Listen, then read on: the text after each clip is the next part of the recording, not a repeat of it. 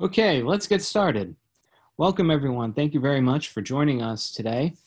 Welcome to today's CNCF webinar, Effective Disaster Recovery Strategies for Kubernetes. I'm Jerry Fallon and I will be moderating today's webinar.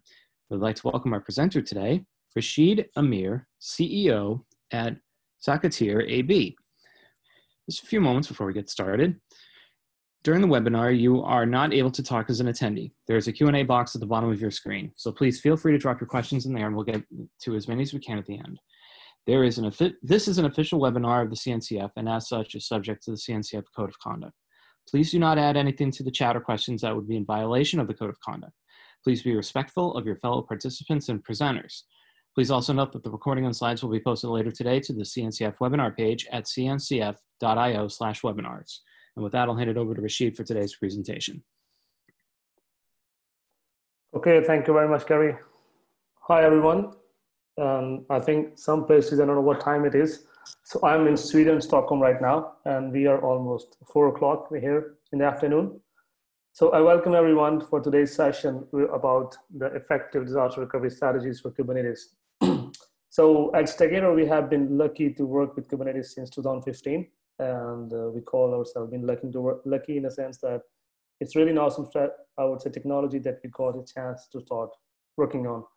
And since then, we have been working on different, I would say, projects, applications, assignment with customers, and we have learned a lot about how you can actually have a disaster recovery for strategies. And we have learned the hard way. We have failed and then tried to figure out, okay, what are the possible strategies that one can have and what are the pros and cons. And in this presentation, I will walk through them one by one and present what we learned from them. Let's see, I hope you see my slide. So I am CEO and co-founder at Stakater. And as I mentioned that I'm by heart a developer and found love with Kubernetes. So Stakater is basically just a quick, we are CNCF certified solution provider for Kubernetes. We are a Kubernetes enablement company and helping companies to realize the full potential of Kubernetes. Along with its ecosystem for starting from the strategy to development and operations and help in all different dimensions within an organization to take how they can take full or complete benefit from Kubernetes. I don't think I need to talk about Kubernetes, as I think most people who are here must be using Kubernetes. I don't need to say definitely Kubernetes is the leading container orchestration platform. And given its beauty of extensibility, it's a really awesome tool to work with. So talking about today's challenges for high availability and disaster recovery. So what are the challenges for today? If you look in the past as compared to the past, now things have changed quite a lot with respect to the high availability and disaster recovery. And if you look at today's requirement from CIOs, they want zero outages. They would like to react quickly to demand. They can want to scale out. And of course they want 24/7 and 365 availability, which turn means that how to have that kind of requirements. For implementation, you need to have the things like DevOps, CI/CD, AGI architectures, rolling upgrades, redundancy, and stuff like that. And then which, of course, leads into having a continuous service delivery. So the question is, what is business continuity? So business continuance, of course, is all about maintaining the critical business functions during and after disaster has occurred. The business continuance defines two main criteria: recovery point objective and the recovery time objective.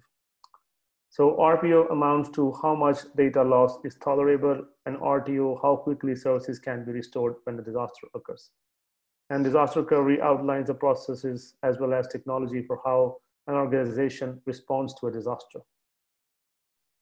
So a disaster recovery can be viewed as the implementation of RPO and RTO. And I will show later on what exactly RPO and RTO are when a disaster happens. So business continuity is basically first you have a backup, and then when it happens, you're able to recover from that backup. And then based on what RPO and RTOs you had.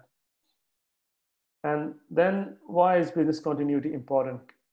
And so when your business depends on the uptime of your services and applications, it is critical to have a comprehensive data protection and disaster recovery strategy. So regardless of whether the workloads are running on premises, in the cloud, disruptions can cost your business thousands of dollars each minute in lost revenue and decrease in worker productivity and damage to your brand loyalty and reputation. So disruptions can take any forms like user error misconfigurations or stuff like that.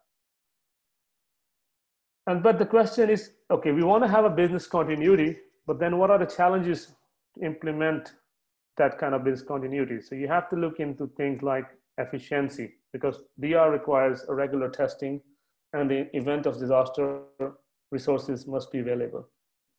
This leads to sometimes you have idle resources 99% of the time.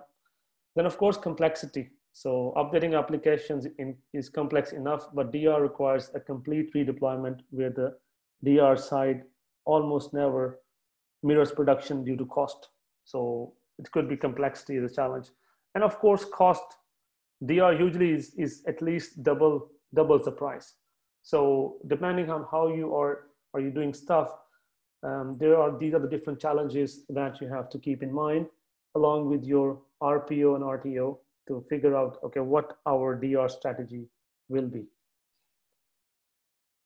So looking into like highly available architecture, like, okay, what is high availability? So, so single site application is traditional, where you don't have no disaster recovery. That still works and you have an option. Second one is called the DR application, where you can fail over to your recovery site, which is also traditional architecture as well, that you have two sites, and on failover, you move to the other side. And then you have this option, what is called multi-site application, which is more cloud native. So you deploy across multiple sites. Disaster recovery is built in, simply a rescale. And of course, it's recommended to have 3 sites versus as compared to having 2 sites. So that is like, if you look into the like high availability, what it means and what it looks like. So the question comes is, okay, what is the end goal? Expectations from our IT infrastructure that, okay, we have availability and we are uptime for our apps.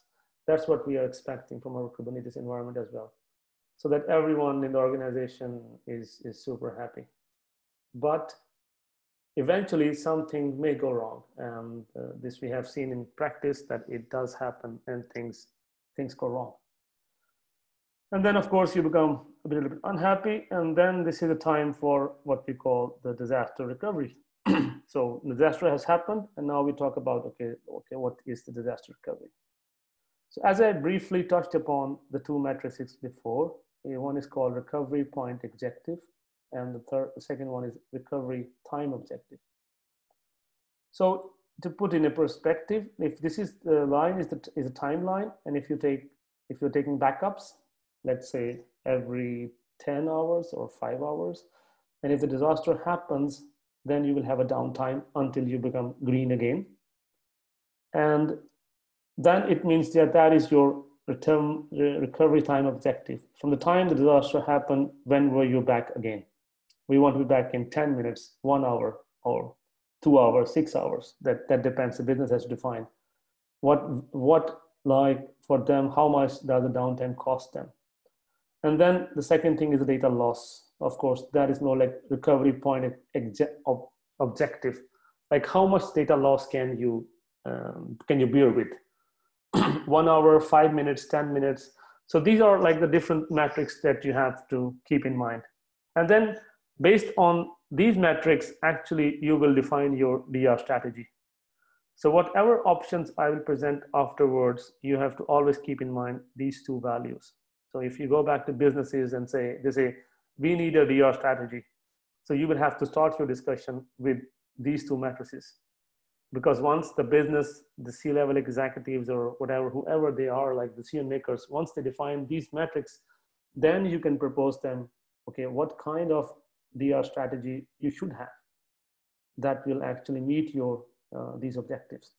Of course, now you have solutions available when you have live replication is happening and the data loss is almost zero or like it's very minimal. You can have almost zero downtime. So things are all of the things are possible. Like, but again, that depends what are the matrices that the customer has defined for you or they want to have. So if we talk about before the container era, things were much simpler.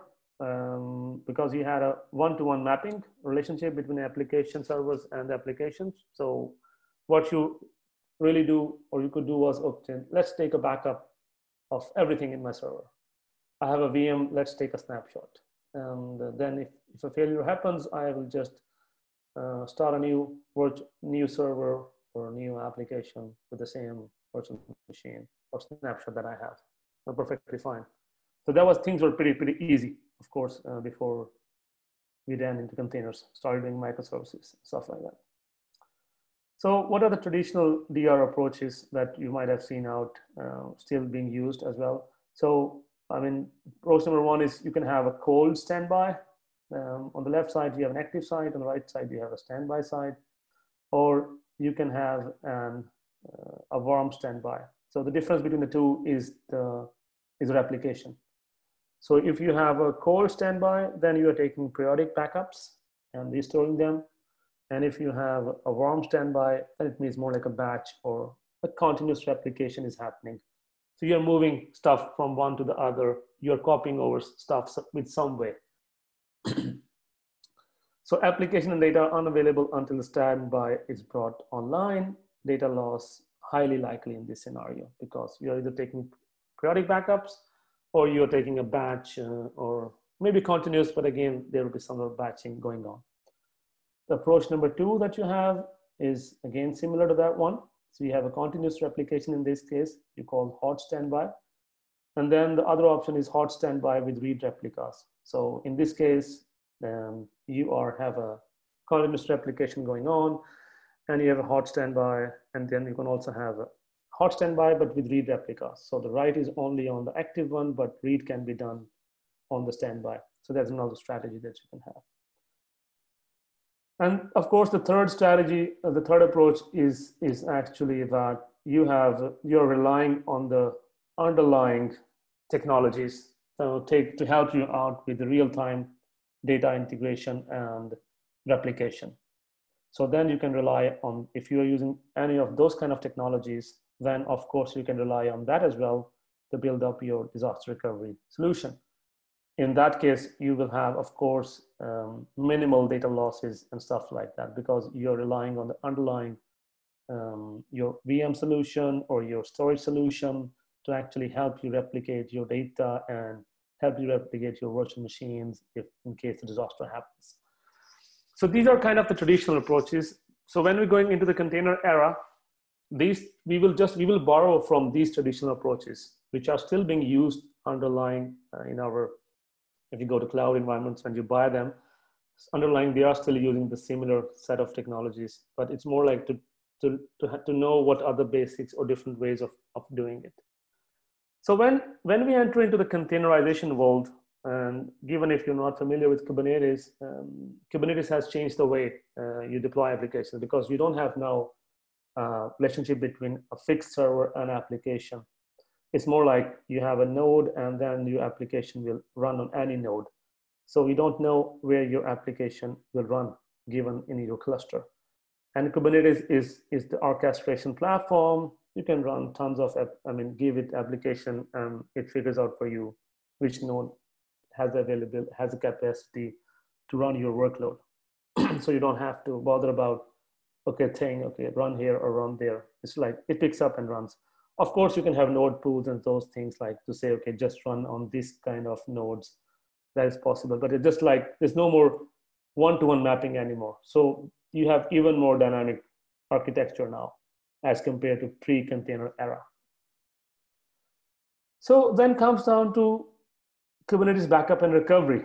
So why backup? Of course, you could have a natural or man-made disasters. It could be human error. It could be hacker thingy, malware, or of course you could have legal standards or compliance regulations that you need to take backup. So So even if you're using Kubernetes, you need to think about your backup and recovery strategy, your DR strategy.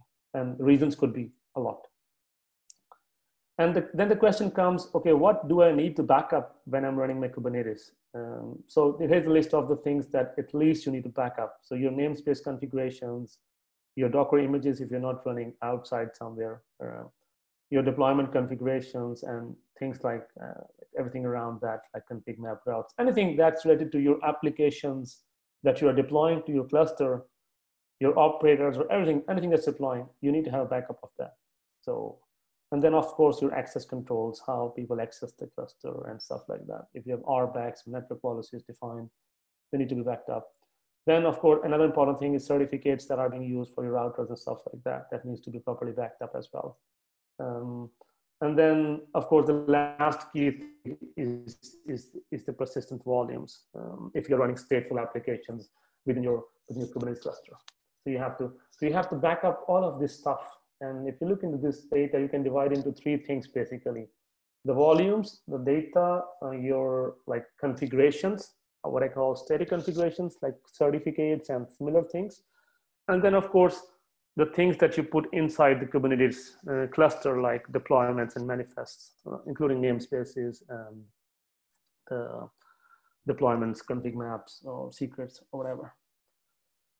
So if you look into that, we can divide our Kubernetes, that it has two sort of components. One is what we call stateful components, and the other is what we call stateless components. So when we talk about stateful components, you have two things. One is etcd. This is where the Kubernetes cluster state is stored. etcd is the brain of Kubernetes. And of course, it holds all the application configurations. And the second thing that you have is actually the persistent volumes. So if you are running stateful workloads, then you need to have you will have persistent volumes. So you need to think about these two components when you are thinking about your DR strategy. How am I going to keep a backup of my etcd, and how I'm going to keep a backup of my persistent volumes?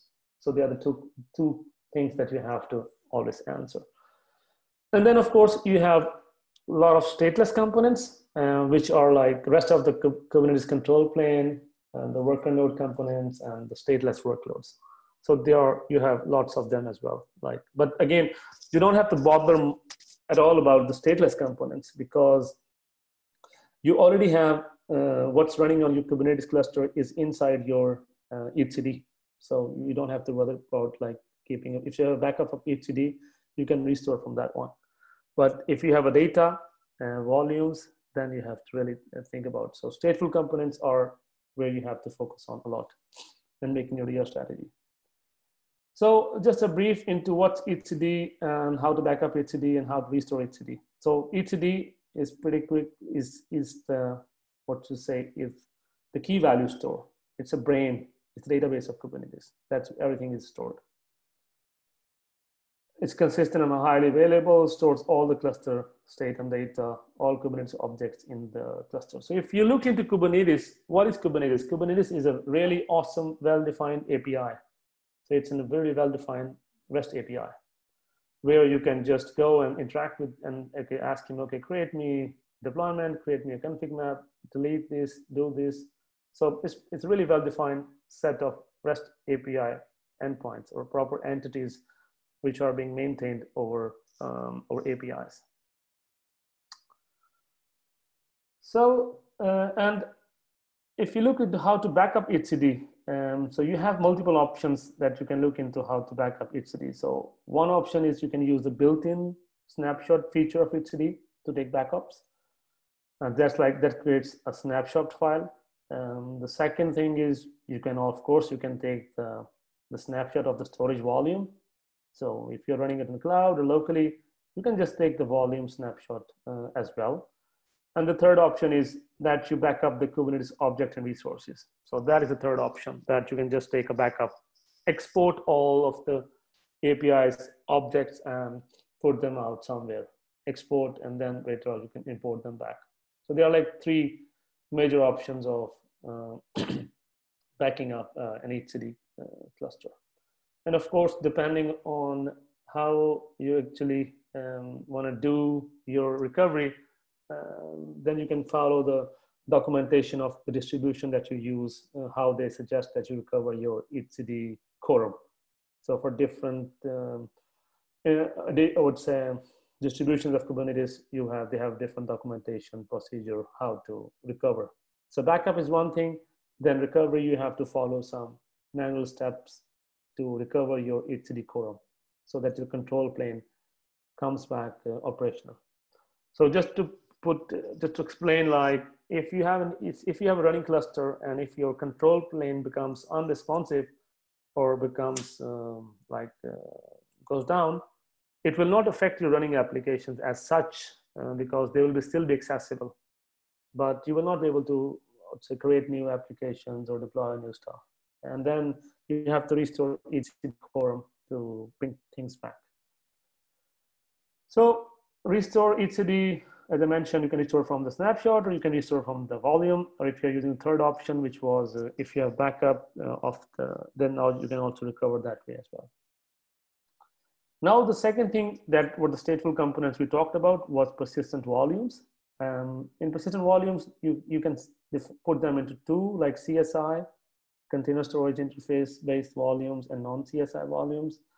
CSI volumes are not that new, but yeah, a bit new as compared to non-CSI volumes. And if you're using a CSI volume, then creating a snapshot or persistent volume is just creating another manifest, and that's it.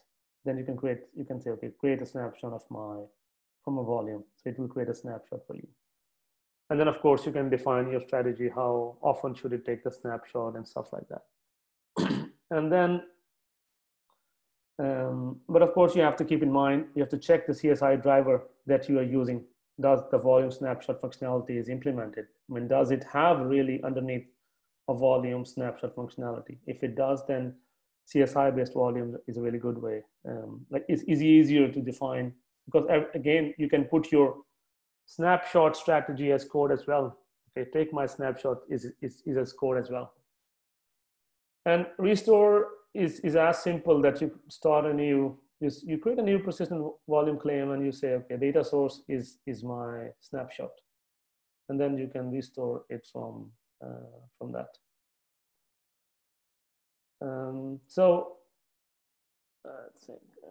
And then if you have non-CSI based volumes, then you have to look at the vendor, like if you have like non-CSI based volumes that you're using, then you have to look into vendor specific backup or restores, or you can look into the open source solutions that are available if you want to take a look to them. So that doesn't mean if you don't have CSI based volumes, you cannot do backup and recovery for volumes. You can still do that. And there are some open source solutions. Otherwise, you can use the underlying solution that are available from the whatever technology you are using in your enterprise, be it data storage technology or whatever technology you're using. They have options for backup and restore. So if you're looking on the public clouds, they have built-in snapshot capabilities. You can use those snapshot capabilities as well for your volumes. Otherwise, if you have CSI volumes, then as I mentioned, you can use that. Otherwise, you have open source solutions. So now we have understood that we have to back up etcd, and then we have to back up our volumes. Now we will talk about the different, like restore your strategies. What are the restore strategies that we have for our platform operations? What strategies do we can we define into? So what are those strategies? So how we have learned in our experience that you can define into two kind of strategies. One is what you can say rebuild, like you're rebuilding, and the other option is repair. So either you can repair your cluster or you can rebuild your cluster. Okay, that I'm going to rebuild my cluster, or I'm going to repair your cluster. And I think again you will have to go back and look into your RPO and RTO to define and to figure out or decide which strategy you would go with. So you can have what we call platform backup restore. You can restore VMs from a snapshot. You can fail over to another cluster. You can fail over to other site, and then you can rebuild from scratch, GitOps. So, I mean, in our experience, we have done these kind of different strategies and learned from them.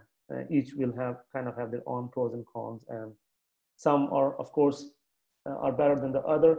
But again, that all depends on your RPO and RTO and how much money you have to spend on your backup and recovery strategy, like your DR strategy. So, as by the name, what is the first strategy?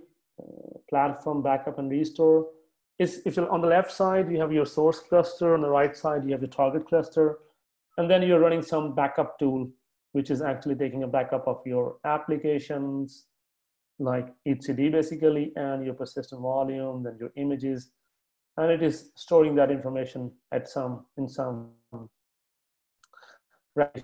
repository. So everything is being backed up and put up there. And then you have your target cluster where you can use the same backup tool to restore from that stuff. So you can use some backup tool. For example, Valero could be the one that's an open source, or you can use others. They're out there as well. But back up your cluster resources and volumes for the entire cluster, or you can also back up a part of the cluster. So you can also choose to schedule this backup. So this could be a good catch-all solution to back up a large part of the entire cluster. Of course, you will require adequate storage in your replication repository where you're putting up the stuff. And when it's needed, you can restore the entire cluster to its working state in a new instance. You start a new instance of etcd cluster, so you start a new cluster, and then you restore everything from your backup, the things that you have backed up. So that's like one strategy that you can use, and it's used quite commonly as well. Strategy number 2 is the restoring the VMs from the snapshot. This strategy is, of course, only for, we're talking about your master, your etcd. There we're talking about the control plane recovery. So if you're taking a volume backup of the etcd, and then you can restore the new cluster from those volume snapshots, and then of course add new worker nodes. For the volume backups, you can follow the same strategy, but again, in that case, you will have to back up your volumes and bring them back on your new cluster. So you could have, if the underlying infrastructure has built-in support for volume snapshots, then you will just need to recover an etcd quorum or from your snapshots, and then bring the cluster back. And again, like as I mentioned, in our experience working with different Kubernetes distributions, everyone has their own way, or I would say, to how you recover your etcd quorum, have their own like manual procedures to recover stuff. So in that case, you will have to follow that procedure to recover your cluster, to bring back the control plane back. The third strategy is basically to failover to another site. So what is a failover? So in the case of failover of one cluster, you use a failover cluster. So both clusters are nearly identical, infrastructure identical, stateless applications identical. Configurations could be different, but clusters are kept synced with a parallel CI/CD. So this is like the setup where you have 2 data centers, you're running 2 clusters, could be running like 2 clusters, and you are deploying to both, but one of them is on standby, and other one is like running active. But in this case, CI/CD can solve your deployment part, but for data replication, you have to rely on the underlying technology. If you are running stateful applications, then you have to rely on your underlying technology to ensure that the data is replicated from the active side to the standby side as well. So in case active goes out of service, standby can take it up. And if you have stateful applications, it should see the same volume or data around up there. So that's another strategy. Again, if you look at your RPO and RTO, then this one, you look at, then this one will definitely, you have to consider from the cost perspective that it's like doubling your cost. You have to run 2 clusters in parallel, and you have to maintain 2 clusters in parallel and stuff like that. So that's one strategy as well. Then another strategy that is very common now is actually this, like that you usually see in your public cloud setup, that you have one cluster which is stretched over multiple sites. And you can do same thing for on-prem clusters as well. So you have a cluster which is running, spanning across multiple data centers. And in that case, what you try to do is, it's always recommended that you run not even, but odd number of sites. So not 2 sites, but at least have 3 sites, because each CD needs quorum. It's quorum of 3, and it's better to have 3 sites. So if you lose 1 site, still the major of the quorum will be available, and your cluster will be operational. So in this case, what you try to do is that you try to build up a cluster where you have multiple sites. So for example, let's say you're doing it on-prem, then you will have multiple on-prem sites where you're trying to replicate the data. And in our experience, like this one, this strategy, it works really well as well. And what you have to keep in mind is that you need to have enough capacity on the other sites if one of the sites goes down. So this goes back to your capacity planning. But it is of course better than having 2 separate clusters. It's better than that, that you're having then 2 separate clusters. One is active and one is not active. So in this case, the whole cluster is stretched over multiple sites, let's say stretched over 2 or 3 sites. And in that case, you're also relying on the underlying infrastructure. So that is very important. So you're relying on the underlying infrastructure to replicate your volumes and to replicate your all data. So in that, if you lose 1 site, then you would expect your VMware technology and that's not VM technology, not VMware, sorry, VM technology, whatever you're using, and your data storage technology, whatever you're using, to ensure that the data is being replicated to all the sites, and the virtual machines can also move when 1 site goes down.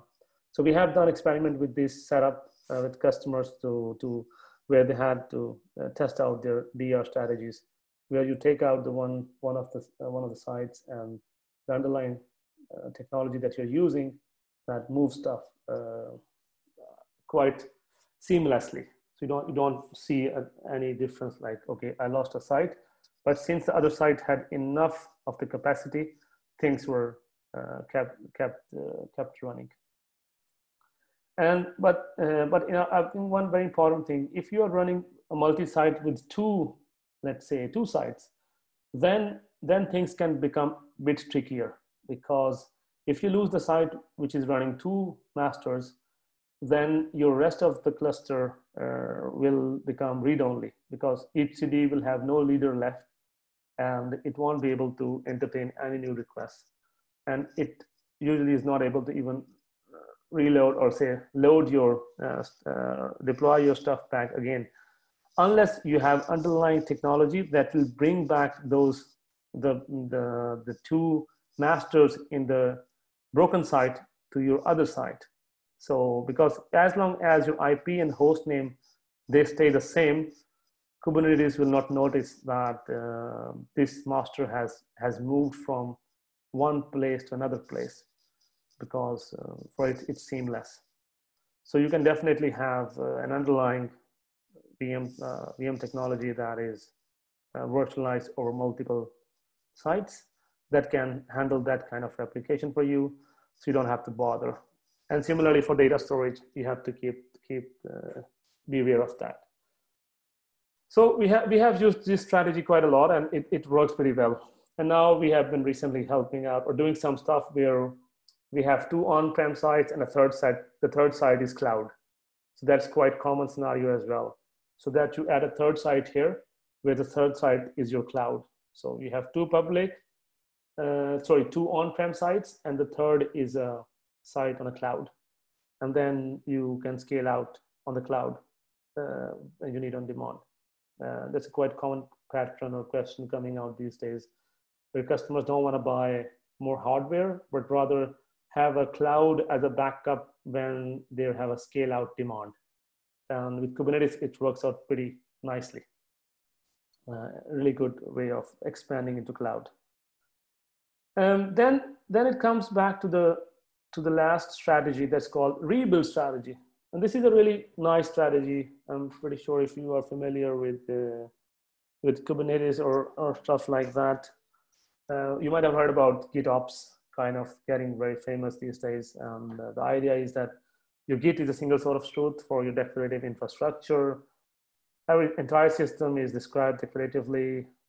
So everything is like in a Git. You can see stuff in the Git like Git diffs, and you can roll back and you can do all that stuff, which is pretty nice. So what the idea with this is that rather than what you say, repairing, why not rebuild the cluster? So that works pretty well as well. So if you have a complete automation, rebuilding is sometimes faster than actually repairing a cluster. But again, you will have to keep in mind your RPO, your RTO, and your persistent volumes. So when you're talking about these kind of stuff like GitOps, the whole idea is that the cluster state is in a Git repo. So you don't need to take an etcd backup anymore, because whatever you deploy to the cluster is coming from a Git repo. So it means if I lose a cluster completely, I don't have to worry about, because I can bring up a new cluster and I can apply the same Git repo there, and it will have exactly the same number of things running all the time. Well, I mean, the next time. But again, for stateless applications, it's going to work perfectly awesomely, and you can do it very quickly, like RPO and RTO like is amazing. But when you're talking about combining this with persistent data, because now with the help of operators, you will see that more and more workloads are running on containers, like even the databases and messaging queues are running on containers. Then you have to combine this with your storage backup recovery strategy as well. But of course, you can think about having your etcd stuff or in a GitOps repo. But then you need to have a mentality, what we call everything as code. So your infrastructure has to be as code, which includes cloud configurations, VM configurations, even the Kubernetes cluster setup. And your deployments, your tools, applications, configurations. So everything has to be in code. So when you talk about cloud infrastructure as code, so basically you have a pipeline, and that pipeline basically first brings up your cloud infrastructure, like compute, storage, and security. Then you have next, that brings up your Kubernetes cluster on the cloud. That another step in the pipeline. You have a third step which deploys your what we call supporting tools, like maybe Prometheus or whatever you're using, EFK. That brings up all those into your to cluster. And the last thing, you deploy your applications. You have a repo. So everything is inside the code. And I can reproduce my whole cluster from a code. And as I mentioned, this will work perfectly fine as long as I have stateless things. But when for stateful applications, you can have a new cluster, everything there, and then you can just restore your volumes as well for all the stateful applications you're running. And we have done this, experimented with this, and used this, and this strategy also works pretty nicely. But of course, you have to be a bit more prepared in that how you can run this. So if I try to summarize what we looked into, I think one thing that is very important is to plan ahead. So review your disaster recovery requirements, and what is the tolerance level of data and service loss that you can bear, what should be your RPO and RTO. So just make sure that you plan ahead of it. And then once you have those matrices, then you look into your workload. Okay, what workload am I running? Am I just running stateless workloads? Okay, yeah, I'm running only stateless workload. Then I can follow this strategy. Now I'm running a stateful workloads with also, like I'm running not only stateless, but also stateful workloads. Then I have to think about, where am I running my workload? Is it on-prem? What underlying technologies am I using? How do they support me? in backup of my data. And then you plan that stuff accordingly. And then you should, create backup and recovery procedures to best meet your specific requirements. So look at your requirements, and then you can look from these different strategies that I mentioned, that which one will fit best for your needs. And this is very important. Don't just plan and document. Ensure that you also practice this in real. And this practice should not be like one time. This practice has to be continuous.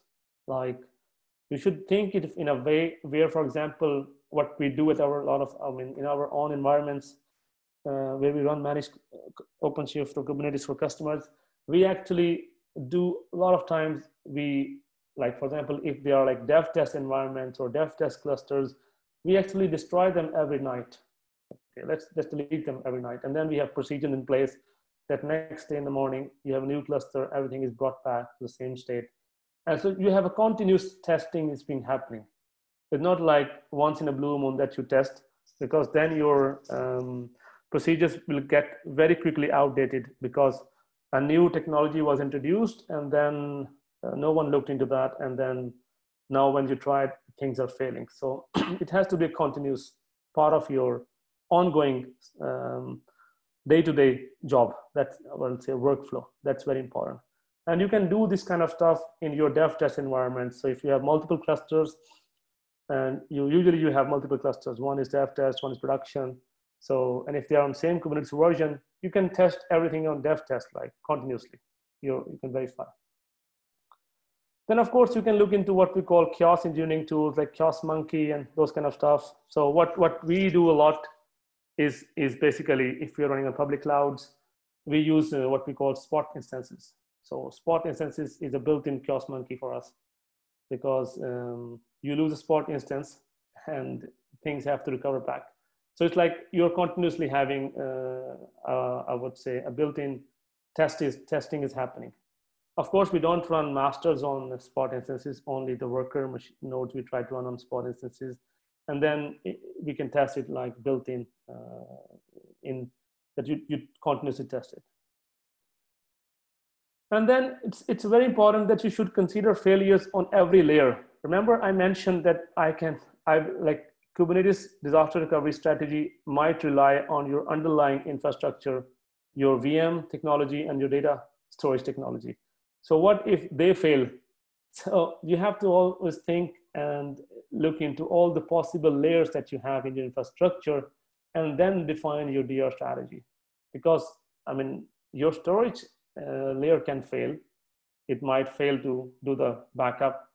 It might fail to restore, like help you restore. Similarly, things can happen on your VM layer, like your virtual machines can fail and might not be able to recover. So just look into that very thoroughly and test as well. So like masters, workers, and of course storage. So now I'm done with the presentation, and I would say thank you very much everyone for listening to me today. And we are very passionate about Kubernetes, so I hope you have questions. I see there are a few questions out there already. Let's see if I can answer them or not, but I will try my best. So Gary, over to you. Yeah, thank you very much, Rasheed, for that wonderful presentation. We do have a few questions in here already, but we will have about 10 minutes for Q&A. So if anyone else has any questions, please feel free to drop them in. First question, if I'm running my K8s cluster in the cloud, let's say AWS, and I take a snapshot of the etcd volumes mounted to the master VMs, as the internal IPs are hard-coded into the etcd data volumes, would I be able to restore the cluster state in a new built cluster? This cluster will have, of course, a new set of internal IPs. Yeah, right. So I think in that case, it's like, it's not etcd volumes. I would prefer in that case snapshots of the etcd, the built-in etcd snapshots, and not the snapshots of the volume. But of course, if you have snapshots of the volume, and if you have these things like IPs and host names, being decoded into the setup, then it doesn't work, because as I mentioned, if you want to recover and you need CD to recover from a state, it needs, and where you have lost few members of the quorum and not everything else, then they need to have same host name and IP. If they don't have same host and IP, you can still recover, but then you have to do a lot of manual work in between to remove nodes from your etcd cluster and add back. But in your case, if you're running on a cloud, for example, AWS, then I would rather go for like having a snapshot for the etcd itself, not the volumes, because that will be much faster to recover from etcd snapshots. That's how I would do, Okay. What about secrets in GitOps approach? Yeah, it's another $1 billion question. And so, I mean, we again, here you have multiple options, like if you're using GitOps approach, how you handle secrets. So we are using different approaches here. One of those solutions that we use quite a lot is seal secrets. It's quite okay, it works. But again, in that case, you have to seal your secret for each cluster, depending on that's how it works. But we have been also using the HashiCorp Vault, open source one, and that also works pretty nicely. And then we use things like GoPass to put up the shared secrets if the developers need to know those secrets. But we never recommend to put up the plain secrets, vanilla secrets out into your GitOps repo. That's never recommended, and you should never do that. So both, if you want to have a lean start, then sealed secret is a good option. It works pretty nicely, fits very nicely into your I would say GitOps workflow. But again, that really doesn't solve the problem that is my secret secure now. No, sealed secrets doesn't secure your secret, because still I can get into my cluster and I can read the secret. So if you're really conscious about your secrets, then you have to think about a solution that gives you secrets on the fly and puts it in a location that you can't get in and read from as a human user. So I hope I answered the question. What are your DR recommendations for stateful applications, databases, and messaging systems running on K8's worker nodes? Okay, for example, I'm reading, if we rely on public cloud and trying to put out a DR, would you recommend multiple DCs in the same region or do it across region? My concern is activity cost. So I think if I'm running on a public cloud, in a region, I will go multiple availability zones. I will run my cluster in multiple availability zones. So that's one thing that I would do. I mean, you don't need to go to multi-region because multiple availability zones are perfectly fine in that case. And if you are actually running, as I mentioned, stateful workloads, you can look into the open source tools like, for example, Velero. It's pretty nice open source tool that can take snapshots of your volumes, and then you can use those snapshots to recover your system, your stateful applications. So I think that is a really good way for you to recover for your stateful application, and that's what we have been using quite a lot as well.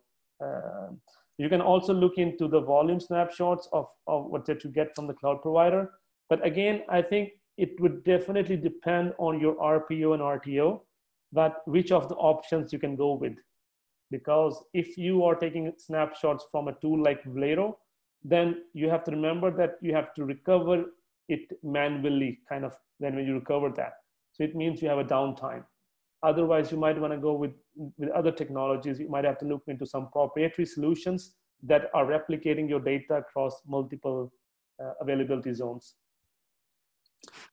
Where should secrets be stored, and in what form of GitOps?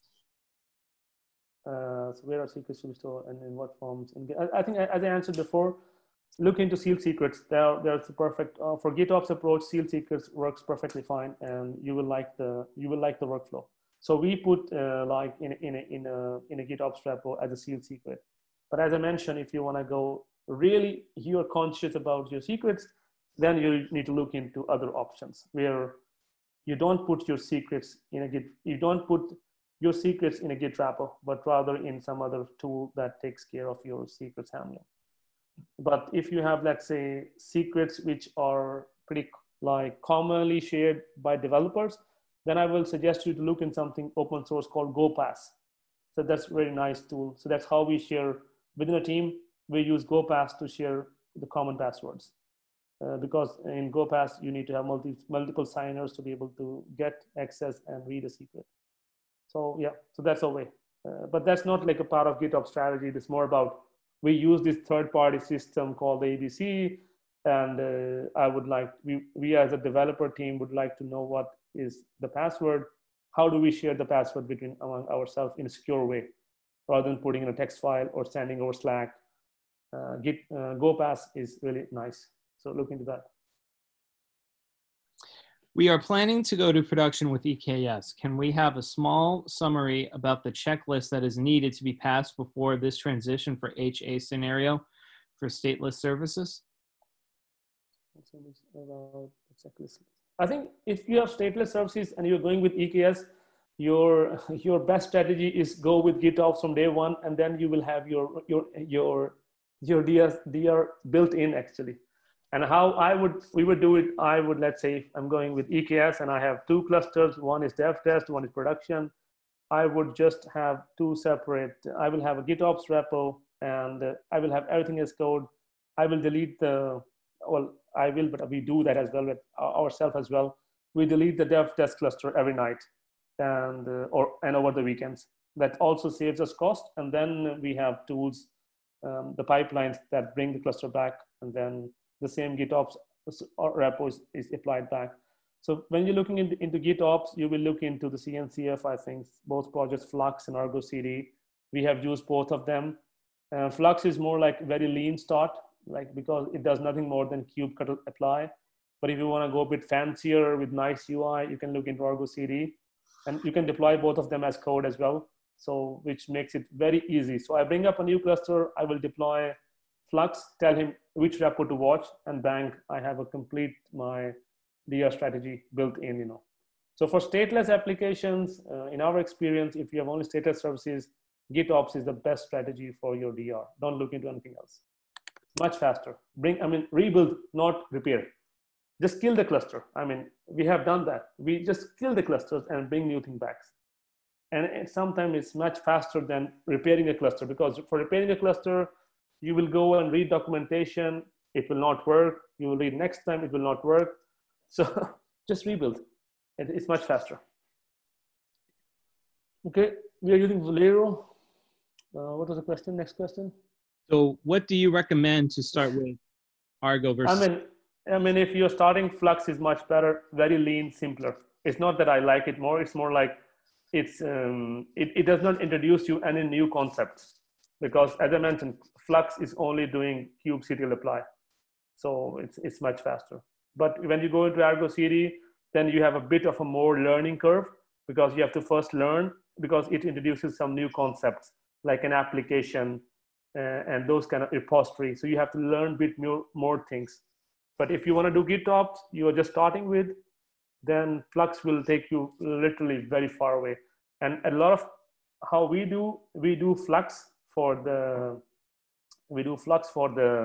infrastructure, and then we use Argo CD for applications. So we do a lot of that combination as well, where we are using both Flux for deploying infrastructure, when I say deploying Prometheus and those tools, and Argo CD when deploying the developer applications. What about Spinnaker? We have never used it. I think it's catching up, but I don't know. We haven't got yet any reason to try out, I would say. So maybe we'll when we have a use case. And final question, for all the strategies, how is the load balancer configured? Meaning, are there any additional load balancers required in any of the strategies mentioned in this webinar? Yeah, it's again a good question. The load balancers are usually considered like outside of your, because you have your DNS entries pointing to your load balancers, and then from load balancers, the traffic gets into your clusters. So when I talked about the strategies, the load balancer is running outside of the picture. It's not part of the picture, so it's outside.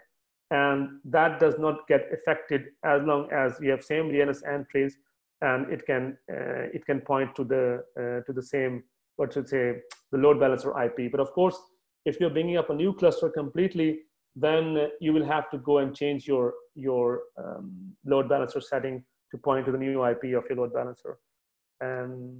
So again, I think it will depend, which strategy you are going for, you're working with, then it will affect your, I would say, RPO and RTO in that sense.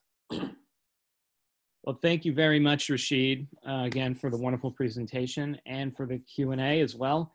That is all the time we have for today. As I said before, today's webinar will be on the CNCF webinar page at cncf.io/webinars. Thank you again for everyone for your time today, and thank you to Rasheed as well. Everyone take care, stay safe, and we will see you all next time. Thank you very much, everyone. Nice to have all of you here. Bye-bye. Bye-bye. Bye-bye.